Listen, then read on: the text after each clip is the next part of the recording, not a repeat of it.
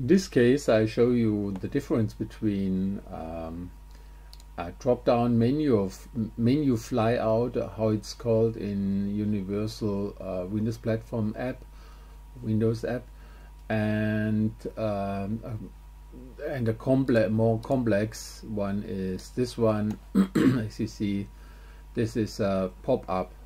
This is the flyout, MenuFlyout or flyout, and this is the Popup. The difference is that with the flyout, with the MenuFlyout, you have a simple list where you may have a menu coming from the upper side to from top to down, and then some submenus which are not shown in here now. But this is a simple list, and there's not a second row or something what you maybe if you want icons there or something like this, then it's not possible. It's a simple drop down menu.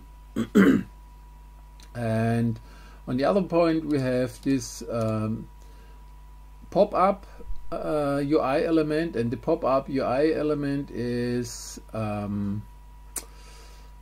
where you may do everything. It's just like a frame or container, and you may insert there a grid. For example, this is a grid and it's XAML written, but it's also possible to take any list or complex UI elements in there. Now we have a look on our how this works. When I use this, the first one on my main page, here's the flyout, the button flyout with which is called menu folders. This was the list when you which dropped down, and all what I did there, I set new menu items. But the other point is more important. When you have a pop-up, then you simply have to insert here a pop-up, and maybe you wanna fix the place where it should be shown in XAML, written in XAML, is simply by the position where you enter it. Now this is in a grid on a button. If you have a button and you may place the pop-up just aside of this button, then it will be shown at this position. So this is pop-up at the grid 4, and what I did there is, you don't need this one anymore. What I did there is I've set the margin of the button. That's what we see here. Here is when I select this element, it's like the big container. Then you may insert everything inside there. Now I implemented a grid, for example, but it might also be a list container or something else like this. And then in this case I took some columns and some rows, and I've set some text elements and buttons. So a pop-up is like a base grid where you may, or like a page where you may enter everything what you want.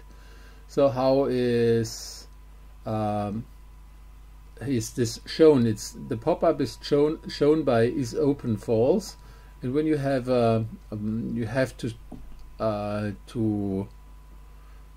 program the opening and the closing by a separate object. So this is done in this case by this button. If I go there, then I say, okay, if the pop-up is open, then close it. Open is false, else open that element. So this one is, if you click on there, open it, and close it. Okay, so that's the difference between this beautiful menu list of MenuFlyout, but at the MenuFlyout you have nothing else there. There's not a second row or an icon or image.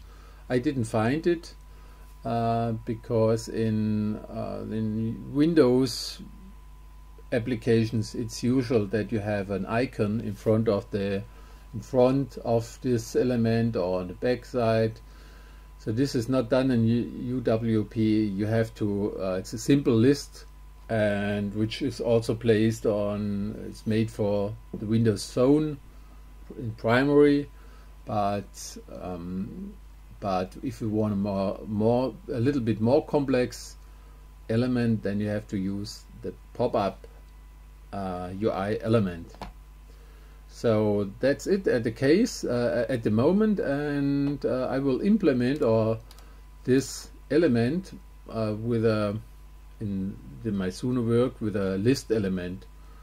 So have a look on this on the improvements, which I will do, and maybe you visit my Photo Explorer at the Windows Store, and then you will see what's going on in programming.